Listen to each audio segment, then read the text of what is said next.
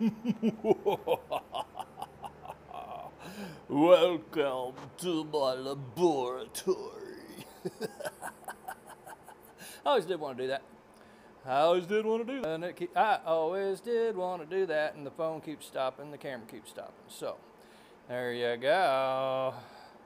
Where are we at? What are we doing today? Well, we're official. That's been cleaned with acetone. See the pile of rags that I do not intend to throw in my trash can? Why do you ask? Because they're not dry.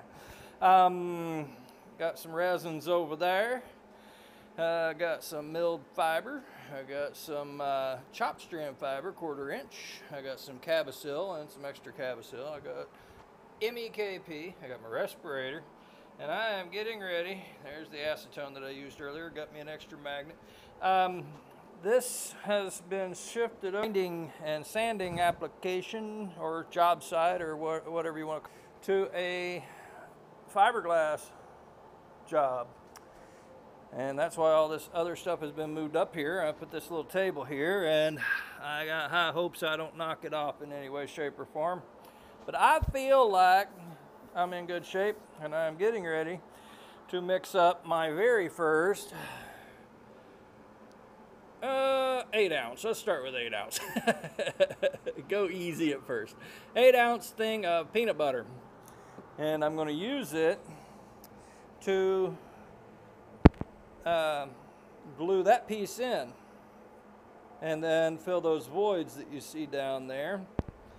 And I'm going to start small and go from there. And after I get that done, to cover the stringers and these motor mounts.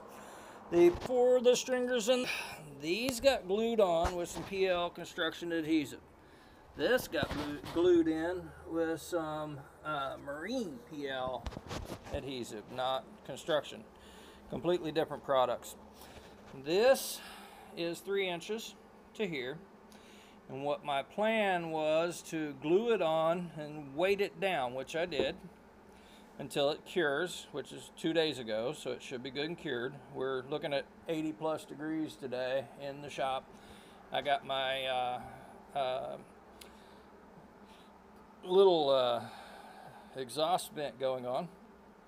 What I plan to do is set the motor mounts on top of these, and then measure from the motor mount through this into this, instead of doing what they did, which was countersinking a bunch of screws that were only about that long into it, and they all ate up with rust.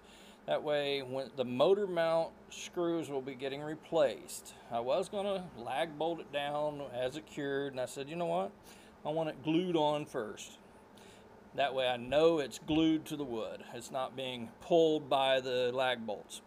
And then I want the strength of the motor mount bolts to go through this, into this, but not into the hole, obviously. And then waiting on my camera. So when the fiberglass goes over all of it, it'll be from the deck, over the top, down the sides, into the deck, overlapped. So when the motor torques, it will be pulling on all of that, not just 2 bolts up here and me worrying about pulling this board off of this and that kind of stuff. I think it's a perfect idea. I just have to wait until I'm ready to put the motor in before I can get an exact measurement before I go lag bolt shopping, but I'm pretty sure that's my plan.